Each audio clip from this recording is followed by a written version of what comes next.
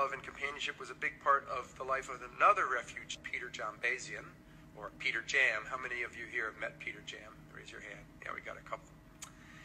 After earning a professional training and instructing certificate in Scranton and a pet psychology degree from the United Kingdom, Peter founded the training and instruction service called Magic Dogs.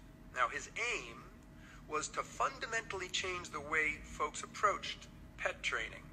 Rather than demanding obedience using force or treats, Peter focused on two-way trusts and relationships.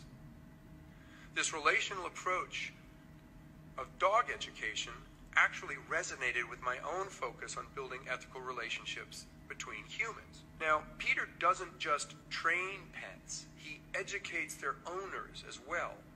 Because a robust relationship between pet and owners, what Peter said, is the most effective